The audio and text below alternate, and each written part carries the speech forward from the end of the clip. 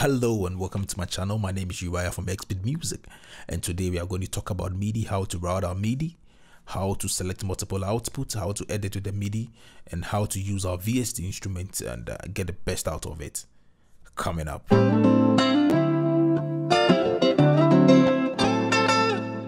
Let's get straight into the keyboard session.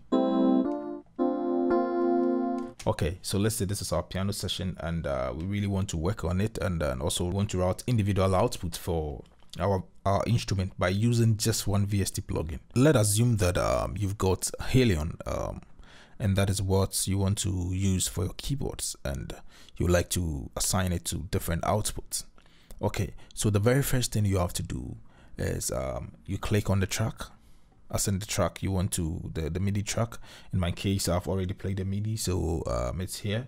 As you can see in your shot, it's already here. So what you do is you just click on it, and in this section you should get the Helion popping up over here. So let's say I've got Kalimba as my output, my channel 1, and channel 2, 3 to like channel 6. Okay, so one thing we have to take notice, in my case, I always like to arrange my channels according to my output.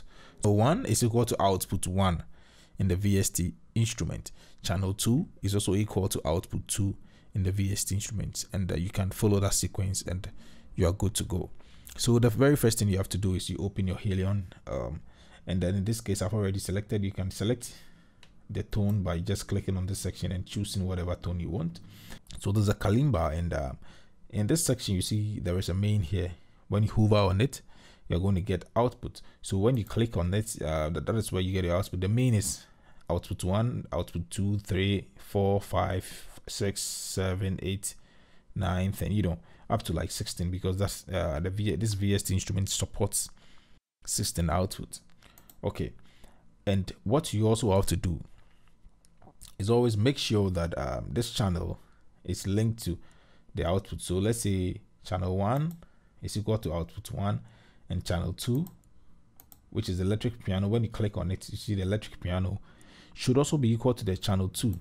So this is a channel 2, and Dino E piano should also be equal to channel 3, just like that. 4, 5, 6 is the same process you repeat for every channel. You select that, and every channel represents a different tone, so that you have control over the tones. Fine, you can also control them, the levels in the by using the MIDI, but I think this is the best way to go about things as a beginner, and learning this software. You would have to, you know, get the basis right, and then after you can continue doing greater things with it. Yeah, so after this section, activate the output on the VST instrument. So let's say this is a VST instrument, this is a Helion, this is a VST instrument we have. So if you want to activate the output, what you have to do is by clicking the side, input and output options, you just click there and go on activate output. So you click on activate output, and you can see that I have Kalimba. I've already named it already, so you can activate all the outputs should you need all the output. So you just go and activate, and then it should activate the output for you automatically. Just activate, and then you are good to go. The moment that it's activated on our mixer, we are going to get a lot of output over here. So all this output are the output for the VST instrument.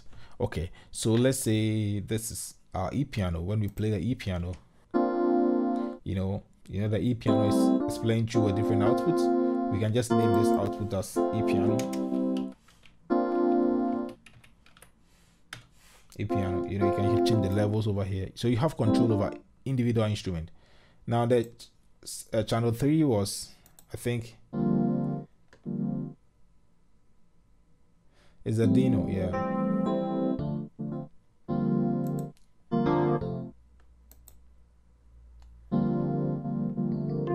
It's a Dino E piano, yeah.